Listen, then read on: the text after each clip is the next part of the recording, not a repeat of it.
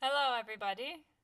Today we want to show you a very short example about how to use principal component analysis in order to get more information out of our data. For this purpose, we selected a data file from an investigation we did with several colleagues in Vienna. It concerns particulate matter, which was precipitated by means of an impactor, and the sample we're looking at now was taken in Western Australia. When we look at the photo, which was taken by a scanning electron microscope, we see here high-resolution photoparticles, typically the size of a few microns. We have different kinds of particles, and those particles were imaged by two microscopes. One was an energy dispersive X-ray, yielding information about the elements that make up the particles. When we move the cursor, then we get a spectrum, and each line in this spectrum shows the abundance of a certain element. For example, chlorine is in high abundance, and the same is true for sodium. So it is likely that this particle is sodium chloride. This is how we get information about the elements that make up the particles from the EDX, the energy dispersive X-ray. After that, the sample was observed through a Raman microscope. We can switch over to the Raman spectra now. If we move the cursor and go to different particles, then we see, for example here, a typical spectra that indicates sodium nitrate. Now moving here, we have a particle which seems to be covered by some organic material, resulting in a carbon peak in the Raman image. And this peak is mainly due to the combustion of this organic material and the scanning laser, which yields carbon or soot. The interesting thing is now we have two spectra for each pixel, a Raman spectrum and an elemental spectrum, which is obtained by the energy dispersive X-ray. Now we can use these two kinds of spectra, combine them, and submit them to principal component analysis. We will start the PCA now. The PCA window requires, first of all, that we select the list of spectral descriptors. We prepared a few spectral descriptors for this dataset. We see here in the caption of the descriptors that all of those descriptors are typically calibrated for a particular class or kind of substance. For example, this descriptor is calibrated for soot, or this descriptor is calibrated for titanium dioxide, and so on. All in all, we have defined 29 descriptors. Those descriptors are either the EDX lines, in other words, information about the elements that make up the particles, or they are some specific Raman lines or bands. Now let's apply the principal component analysis to this set of descriptors and to the data of this image. In order to scale the data, we choose to standardize it now. Then we click Calculate. We see here the scores plot, which has the scores of the first component and the scores of the second component. The most obvious thing is that we see a cluster of several points. This cluster is quite tight. So the question is, which part of the image is related to this cluster? In order to find this out, we can simply mark these data points by selecting this option and then drawing a lasso around it. The data points are now marked here. They are indicated in red, and in the image they are also marked. What we see here is these data points are mostly at the edge of the image. If we look closely and put the cursor here, then we see in the EDX spectrum all of those data points are minus 1.1. And this is nothing other than a substitute value for indicating that there are some missing values. These missing values are due to a misalignment when measuring the sample in the energy dispersive X-ray and in the Raman microscope. Usually the sample is a little rotated and misaligned, and this is visible here in the form of pixels which have not been measured. During the creation of the dataset, we created a pixel mask which exactly defines those empty pixels. We can select this missing data pixel mask. And when we remove the markings here, then we see that these violet or pink pixels indicate those pixels which do not have data or maybe only have partial data.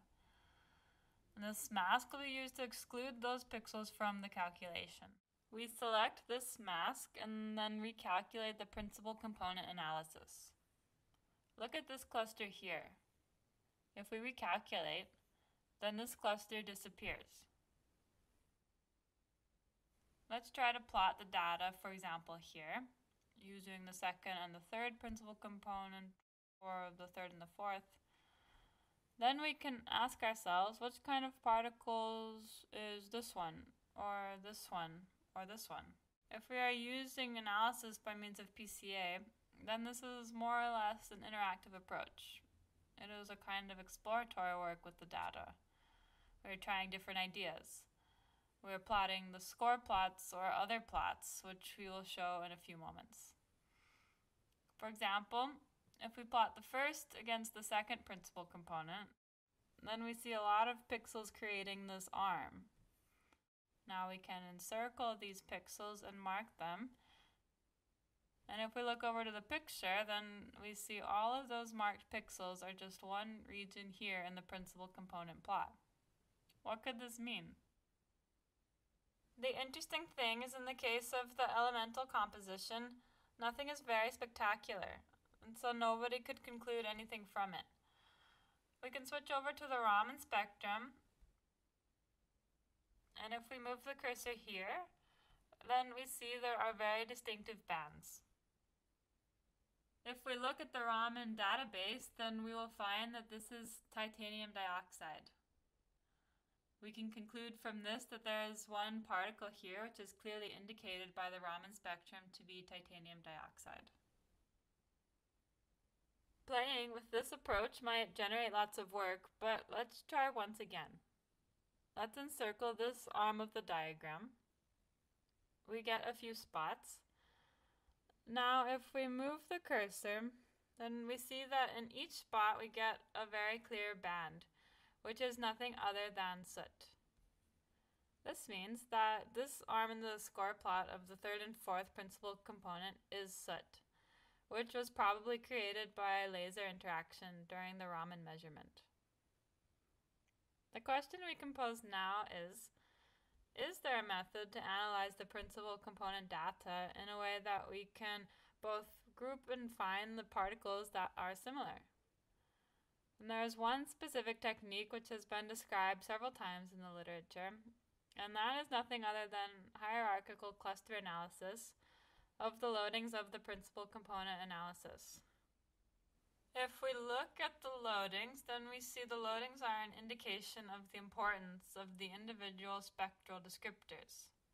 For example, we have here principal component 3, and there are a few high loadings and several loadings which are close to 0. And this loading is the titanium dioxide, and it has a very low loading, which means in the third component it has no meaning at all. It has no contribution. If we switch to the second, then we see first over here in this field the name of the descriptor, and second, that these 4 lines are particularly selective for titanium dioxide. This is an indication that the second principal component score plot will show us titanium dioxide. Let's have a look at it. We remove the markings and then switch over to the second PC and change the color scale in order to get a clear picture. If we change the color scale in a way that the high values are in red and low values are white, then we see that there is one spot remaining. And if we move the cursor, then we see in the Raman spectrum that exactly this point is titanium dioxide. The interesting question now is, how could we proceed in order to get an analysis of the different types of substances in parallel without playing and fiddling around with all of those principal component scores? The solution is the hierarchical cluster analysis of the loadings. If we do this, then we can select the number of principal components which should be combined. and usually we use 5 to 6. It depends on the Xray plot, which displays the logarithm of the eigenvalues of the principal components. If we look at the Xray plot, then we should use up to 9 principal components because the first 9 have an eigenvalue which is larger than 1, and this contributes to the interpretation of the plot. Let's switch over to the HCA of the loadings. We can select different numbers of principal components. For example, if we use 7 principal components, this means that for 7 components we cover about 36% of the total information we see here. Then we get a very nice dendrogram. We can try not to activate parts of the dendrogram and reproject this part onto the image. We will select this branch of the tree. All of the descriptors in this branch are titanium dioxide. Otherwise, we see here elemental information concerning titanium. If I click this and I adjust this color, then we have a bright spot here, and this bright spot indicates titanium dioxide. The same is the case here, where we have sodium and chlorine and the backscatter signal, which has no importance in this particular case though. But we see sodium and chlorine, and if we project this onto the image, then the white spots we get are sodium chloride particles. If we go down here to this branch of the dendrogram, then we have sodium nitrate. We have nitrogen and oxygen from the EDX, and the nitrate bands from the Raman spectra. And all of those together are an indication of particles that consist of sodium nitrate. We see here the sodium nitrate particles. If we select the soot, then we see the soot particles. We need to adjust the color scale. We see there are several soot particles on the substrate. Let's try the following. Let's start with the titanium dioxide and make them blue and adjust the color scale in such a way that there is a distinctive spot visible. Copy this image to the image stack, which means that we are projecting now this plot of the cluster analysis of the loadings onto the electron microscopic photo. We see this blue spot. This blue spot is actually this particle here. We will magnify it a little.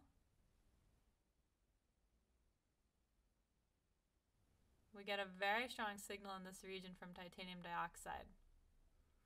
This is a clear indication that this part actually consists of titanium dioxide. Let's combine this with the other particles. Let's have here sodium chloride, and then change the color. Sodium chloride will be green. Next, let's put that on the image, and the green particles are the sodium chloride particles. Let's have a look at the sodium nitrate. We will make them red. Put them onto the image, and we see again we have the red spots. Finally, we want to project soot as well. The soot will be yellow, and now put it onto the image. We see that we have different regions colored, indicating various kinds of particles. We have a yellow spot here or here, which means this particle was covered by possibly organic material that was burned during the processing of the Raman microscope. The result is, of course, carbon, which comes in the form of soot. If we go to the red spots, then we see that the red spots are the sodium nitrate particles. Again, the green ones are the sodium chloride particles, and the blue ones are the titanium dioxide. Finally, we could switch on all of those colors, and of course, we could introduce even more kinds of substances and then find those as well. If we look carefully, then we see still uncolored areas. So next we could work on that and discover that there are other kinds of substances still contained in here. So that was a very quick introduction to using principal components. Let's sum up now what we have to do for principal component analysis. First, define our descriptors, and then load the descriptors. Apply the principal component analysis, and be sure to select the scaling and then calculate. If there are any missing data or if there are any pixels that we do not want to include in our calculations, then we select a pixel mask here, which we have to create using the pixel mask editor beforehand. And when we have calculated the principal components, then we can use, for example, the cluster analysis of the loadings in order to get further information of the constituents of our sample. And that was it. Please visit us again soon and stay tuned. Thank you for watching.